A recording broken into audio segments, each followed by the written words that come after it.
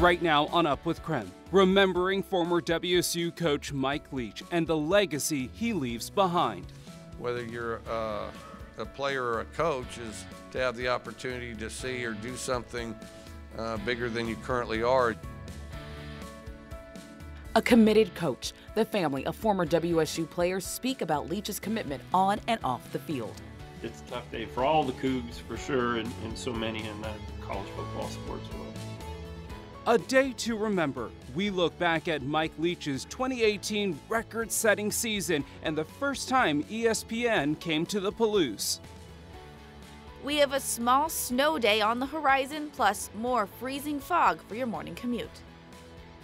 Up with KREM begins now. All right, this is a live look at I-90 near Sullivan right now, and you can see even though the snow is still falling, it's looking like traffic is moving along pretty smoothly for your morning commutes today.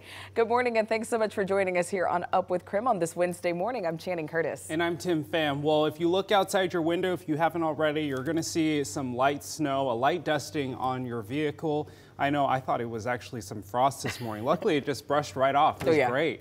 Nicole Hernandez told us this would happen, and Nicole, it's still snowing right now. When's the snow expected to kind of move out? It is, so we're kind of right on the edge of it right now, so some of us in Spokane might be seeing it stop. Some of us still could have a few flurries here and there, but we're just right on the edge as we head into our 8 o'clock hour this morning.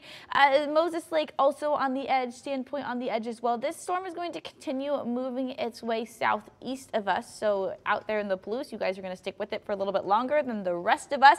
As this continues moving its way out, though, for the rest of the day into tomorrow, we're left with cloud cover and the chance for a few little flurries here and there as the moisture continues moving out.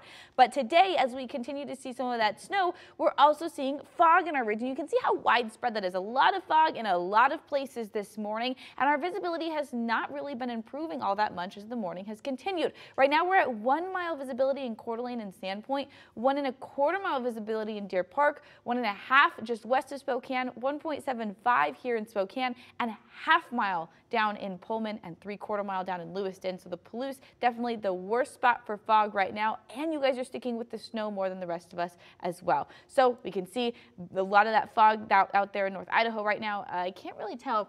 It looks like it's snowing still a little bit. Yep, there it is. A little bit of snow still in North Idaho as well. So again, that's going to start moving its way out as the morning continues. 27 degrees here in Spokane and similar across the region. 26 in Wenatchee, 30 in Moses Lake, 27 in Spokane, 28 in Coeur d'Alene, and 30 in Sandpoint.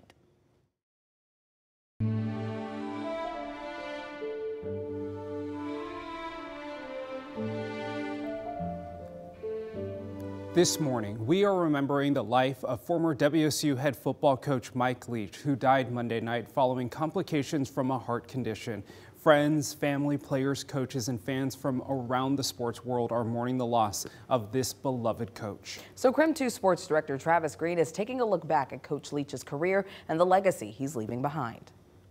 Simply put, Mike Leach was one of a kind, an individual that was fearlessly himself, something he did in his coaching career. And what a career it was. Acclaimed as the architect of the innovative and record-setting air raid offense alongside Hal Mumme, Leach was a 3-time National Coach of the Year and 3-time Power 5 Conference Coach of the Year. He won a pair of Power 5 conference titles and led his teams to 19 bowl games during his 21-year head coaching career. A high school football player who spent 5 years competing in rugby at BYU, Leach earned a master's degree from the U.S. Sports Academy and is Juris Doctor from Pepperdine University before taking over the offensive line responsibilities at Cal Poly in 1987. Leach earned his first head coaching job at Texas Tech in 2000, proving his record-setting air raid offense worked in his decade-long career with the Red Raiders, in which he compiled an 84-43 record with 10 straight bowl appearances while becoming the winningest coach in program history. He then took his air raid to Pullman in 2012 and turned the Cougars program around. In 7 years, Leach guided WSU to 5 bowl game appearances, including each of the last 4 seasons, a program first. During the record-setting 2018 season, Leach led the Cougs to an 11-2 record, where the Cougs were ranked at number 8 for 4 straight weeks. Leach traded Pullman for Starkville and became the head coach of Mississippi State. The Bulldogs went 15-10 in the last 2 seasons, with Leach compiling a 158 and 107 overall record as a head coach at the collegiate level. Leach is survived by his wife Sharon of over 30 years, their 4 children, and 3 grandchildren. Mike Leach was 61 years old. So when you think of Mike Leach's time in Pullman, there's really one year that really stands out. During that 2018 season, Leach and the Cougars set a program record with 11 wins, and they did so with a transfer quarterback by the name of Gardner Minshew running the offense. Minshew transferred from East Carolina and was not sure he'd ever start as a quarterback again. That was until Leach gave him the chance to come to Pullman and compete for the starting job. Fast forward, and Minshew became a star. He threw nearly 4,800 yards and 38 touchdowns. We spoke with Minshew's father, Flint, who is thankful for what Leach did for his son and for his friendship. Well, you know, for my family and my son specifically, I mean, he changed the trajectory of his life. You know, he gave him a legit opportunity, believed in him. And I don't think Gardner would be where he is now had it not been for, you know, the year he was with Leach. We will forever be grateful, and we're so sad he's gone. But I tell you, I'm so happy because, I mean, just in the few years we've known him, you know, some I could tell, and then a few I couldn't tell, but I could tell some great stories on some great times I've had with Coach Leach. Well, Flint says Leach was unlike any other. He treated everyone the same. Minshew, of course, now in his 4th year with the NFL with the Philadelphia Eagles as a backup quarterback. Now, we also got the chance to hear from WSU's Director of Athletics, Pat Chund. He says Coach Leach loved to have fun and loved learning about life. Yesterday morning, the Cougs actually hit the road to Los Angeles for the Jimmy Kimmel LA Bowl. And as the Cougs head to California, Chund says the team will do things that Leach always celebrated. As we leave for Los Angeles today, this is really a part of the legacy that Coach Leach left behind here at Washington State. We love him. We appreciate him. He's got deep relationships with a lot of people in and around Washington State. For Cougs everywhere, we're heartbroken today for him and his family, but you know, it's just a tough day for everybody. Following the announcement of Leach's death, a memorial was set up in WSU's Martin Stadium on the video board, remembering Leach's legacy on the school's football program.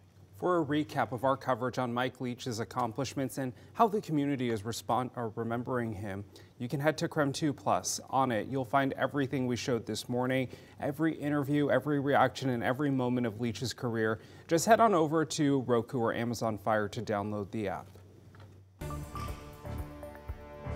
A month since someone murdered 4 University of Idaho students in a home near the school's campus, law enforcement still has not given us much information into the investigation.